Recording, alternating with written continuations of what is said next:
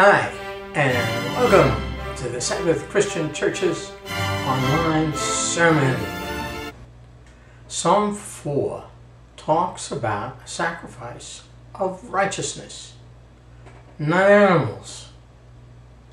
What is the sacrifice of righteousness? How do you go around and destroy righteousness?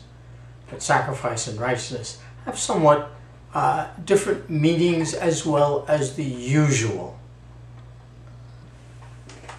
Proverbs 21:3 says to do righteousness. Righteousness. Now we know righteousness is what God says to do right. The commandments. This is our connection with Him. And justice. Now justice is to use the words of the Bible. That's justice. This is what's just. I am the Lord your God. You shall not take anybody's name. You shall not take the Lord your God's name in vain, and so forth. This, to do righteousness and justice, is desired by the Lord more than sacrifice. I mean, sacrifice is dead and done away with. Well, animal sacrifices and all kinds of killing sacrifices are done, gone forever. Mark says, talking about righteousness and justice, he said, and to love Him, God, our Father in heaven, Yahweh, everlasting one, the eternal, to love Him with all the heart. We've done this in detail. The heart and understanding, all the strength, everything that is a part of us. Just as you are alone with your whole being. Okay, yeah, you could say that. Yes, you could say it that way as well. But with all your heart. Then the heart meant the center of a person's being. And there are some coronary arteries down there. And with all the understanding and with all the strength, all of our thinking, our mind, our heart, our being, all of our strength and power. That's how we love God. Righteousness and justice. Now that's a way of talking about the first 4 commandments. And the second is to love your neighbor as yourself.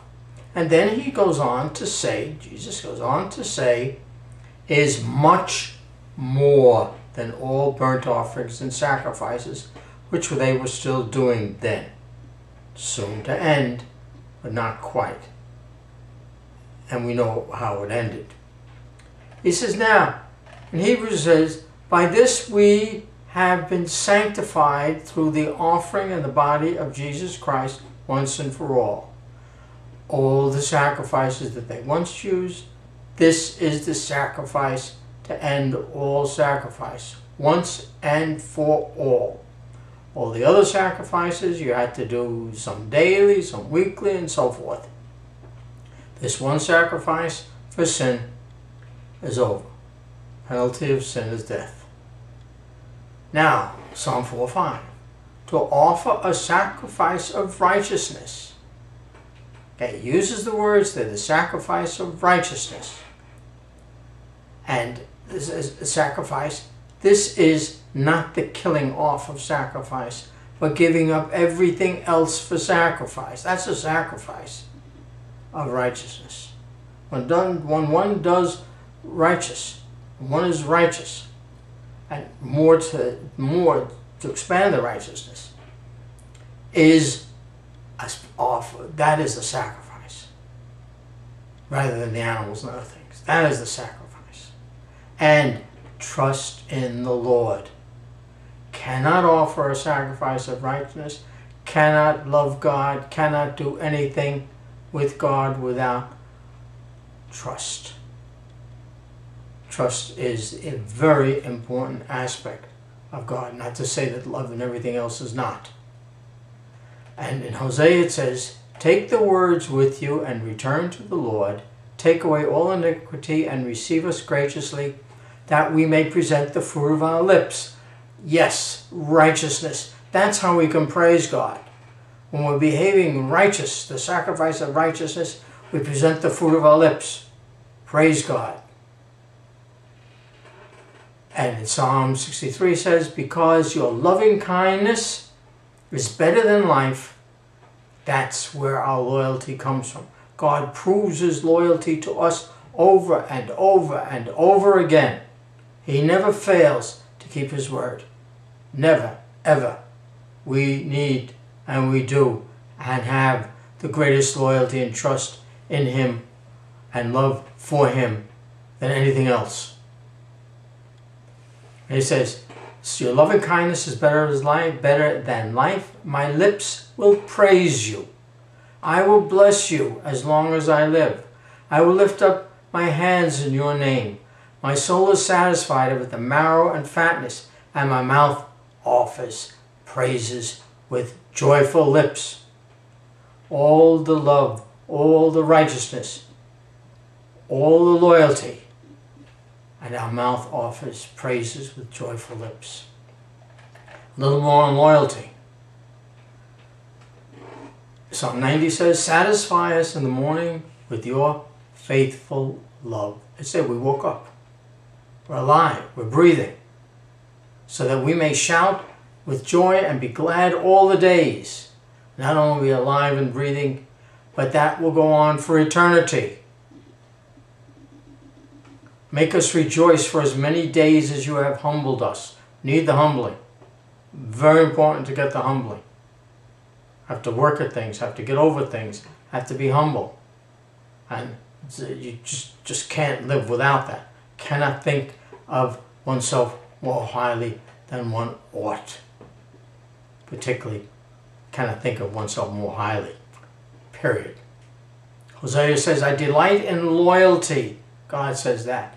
He gives us his loyalty, and we need to be loyal to him in return with the sacrifice of righteousness, doing his way and his word, living up to the contract. And the knowledge of God, rather delight in loyalty than sacrifice, and in the knowledge of God rather than burnt offerings. Even back then in the Old Testament, they knew what was more important. And Psalm 96 says, for the Lord is great and highly praised. He is feared above all gods.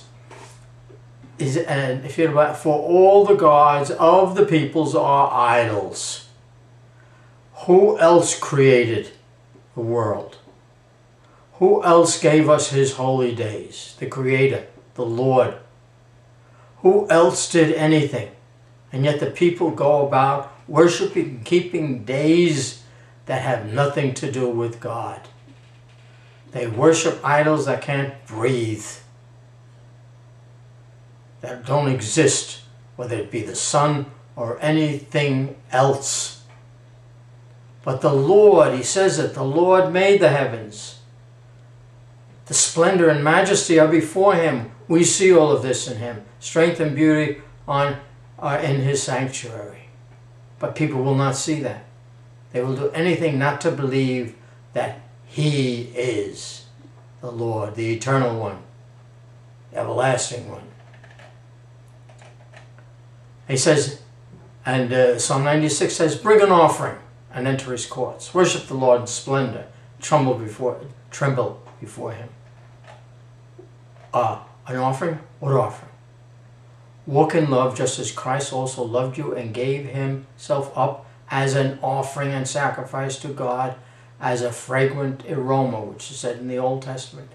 He gave up everything for us.